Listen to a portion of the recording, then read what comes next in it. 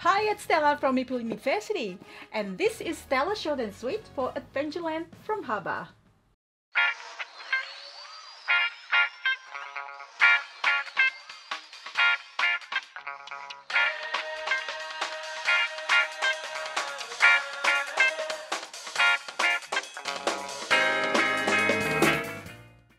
King Agami's territory full of riches, river lined with gold, forest filled with medicinal herbs, but brave adventurers are called to fight 4 creatures lurking in the shadows.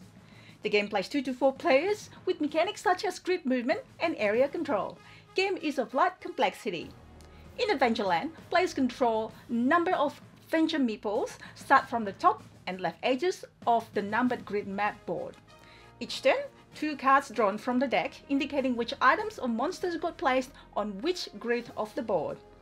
On player's turn, player moves 1 adventurer 2 steps or 2 adventurers 1 step each to only either down and right direction as far as they want, collecting swords, herbs, gold or companions on the grid destination, or fighting monsters.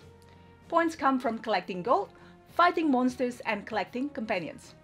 Once there are no more swords or companion in the supply, finish the round and the game ends. The player with the most points wins. Adventurer meeples can never go back up and left, so you must plan your strategy and decide if it's worth to go far to the bottom and right to collect or fight. You also got to watch out for your opponents to snatch this before you. I like the fact that the more companions you collect by 1 adventurer, the more multiplier points you get. So juicy. Don't let your opponents foil your plan. Game comes with 3 variants, which give different feels to each game, as well as slightly different objectives. Well, thanks for watching. Please subscribe and hit the bell to be notified of my next videos. Write any questions in the comment sections below.